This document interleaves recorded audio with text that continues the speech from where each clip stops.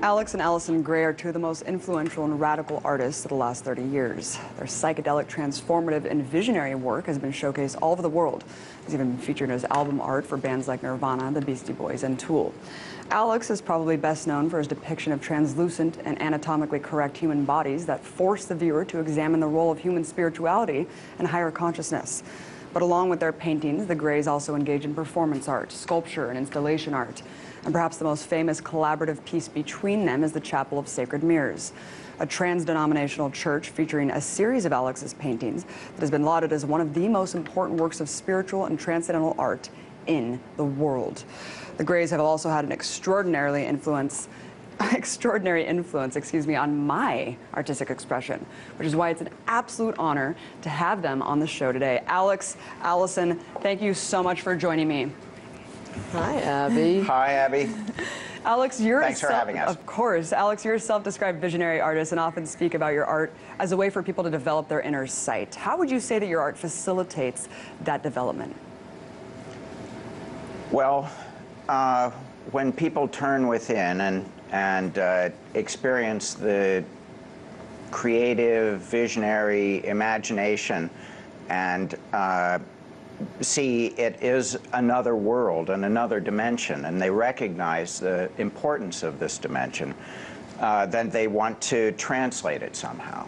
And I think it's a basic human motivation. And so seeing anyone do it, and do it authentically from some kind of soul intuition, is inspiration for any of us to pick up a pencil or whatever kind of creative tool we like to use and speak the truth. Truth, goodness, beauty, all of these work together to find an ideal expression through each of us. Indeed. And one of the most interesting aspects of your art is the anatomically correct depiction of inner body systems. You spent 5 years studying anatomy at Harvard. Why is scientific accuracy so important to your vision, Alex? Well, I think that science is the razor by which we measure the truth. And so my bodies, rather than focus on one gender or race, are looking for a universal kind of expression. And so the sort of skeletal and anatomical figure is the scientifically, medically defined human being, and it's universal. And so that's the aspiration, is to find what unites us. Absolutely. Allyson, probably the most famous project that you and Alex have collaborated on is the Chapel of Sacred Mirrors. Can you talk about how the vision for the church came about and what ideals the chapel promotes? The vision for the Chapel of Sacred Mirrors occurred on our first experience, our first journey using the substance MDMA. And we were lying on our bed, and we were, our blindfolds were on. And coming out of that experience, we both had seen the Chapel of Sacred Mirrors, and we weren't talking about it. It was a simultaneous vision. And so since 1985, when that happened, we have been on a very interesting path toward how do two artists build a chapel.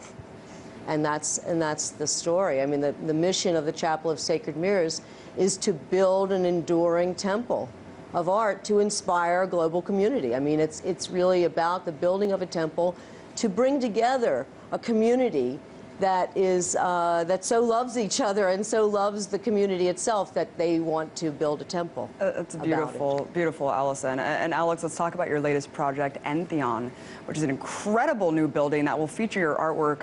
What do you hope to achieve with the newest installation here? Well, this will be a sanctuary of visionary art. Entheon means a place to discover the God within. And so it will feature artwork through the international visionary art movement. There's many young artists alive today that are doing extraordinary works. And it's a history of visionary art that is here to serve the awakening, I think, planetary civilization. I think that that is what is next in human experience, is understanding that we're one human family, and that we have to work on saving the mother planet. Really, that's what our quest should be about, and not wars between each other. Absolutely. The revolution of consciousness, I can't think of another artist that depicts this as well as both of you. Allyson, you and Alex have collaborated on artwork and life for nearly 4 decades. I mean, I think what's so inspiring more than anything is the strong bond and spiritual relationship that you guys have held. How have you managed to keep that so strong? Well, I think these simultaneous visions have been amazing. I think it's our spiritual life, really, that keeps us together in our spiritual life. You know, I grew up Jewish, Alex grew up Christian, but our spiritual life has been revolutionized by psychedelics. And so we find that that's true for a lot of people, and a community is gathered that feel this opening to spirit through the use of these, what we call sacraments, what we think of as sacraments, and to use them in a sacramental setting. You know, well, it's science now. I mean, Johns Hopkins has proved it, and it's science. It can cause mystical experiences, and people have them, and they want to gather together around that. So that's been, I think, the glue to our relationship, and having a project together, and many projects, a lifetime together. We share a studio for 38 years, so we're together in the studio all the time. We're always looking at each other's work, and we've influenced each other's work more than anyone or anything ever could. Amazing. Alex, you often feature religious figures in your work. She just mentioned growing up Jewish, growing up Christian, such as Buddha, Jesus. How does organized religion fit into your notion of spirituality? Well, I think that humanity is evolving through various waves of consciousness evolution. So each religion sort of emerges at its proper phase. And so now we have a multiplicity of many different approaches to arrive at the divine. And we like to think in a way that, that religion is a united human expression. And by looking at what unites it, such as the arts, creativity runs through all the world religions. We wouldn't know of their stories or see their architecture or art and things like that. So creativity is something that runs through all of them. So we start to think of creativity as a trans-denominational kind of religious orientation or spiritual practice. So, and many artists talk about when they are doing their artwork, that's when they're in contact with this creative flow. This creative flow is none other than the Creator working through us. Yeah. So that's our quest, to provide a place for that realization. We don't advocate the use of these sacraments, and certainly don't do them at our church. It is a current struggle, I think, that the sciences and the arts are trying to find a proper context for these heart-opening sacraments in our evolving society. And Alex, speaking of spiritual depictions, I can't help but ask you about the famous painting of Barack Obama in 2008. It took me by surprise, just because I'm such a huge fan, and you know, I just wanted to see personally what you were trying to express with the painting. And do you think the president has lived up to your portrayal of him here?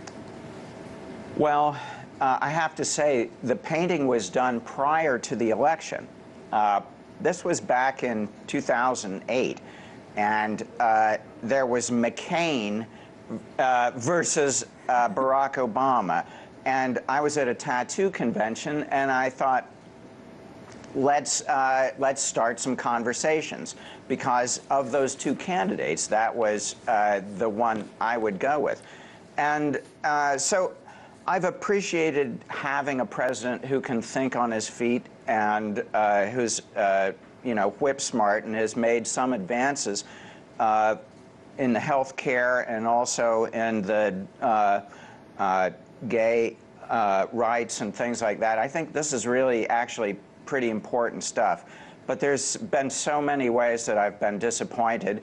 So, you know, I've gotten a lot of egg on my face for doing this and creating a kind of unrealistic ideal for anyone to live up to.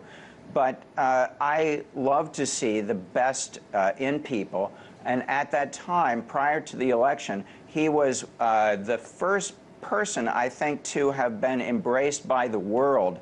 And certainly in, you know, in relation to his predecessor, he was a much hoped for kind of transition. So it was on that ride of enthusiasm that many artists, not just myself, but actually dozens and dozens of artists prior to the election made art about Barack Obama, and that's unprecedented. And you made him with a third eye. I did. That was unique. Yeah.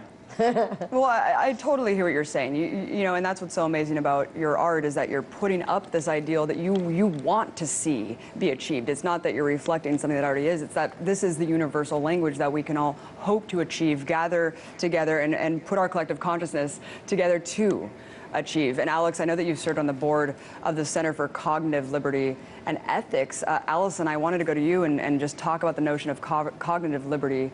Why is that so important? We have about a minute left, by the way.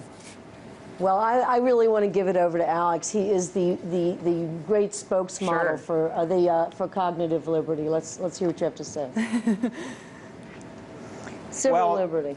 Look, the freer that our minds are, the more imagination we can put at the disposal of finding a way to get along and make something beautiful together as a human race.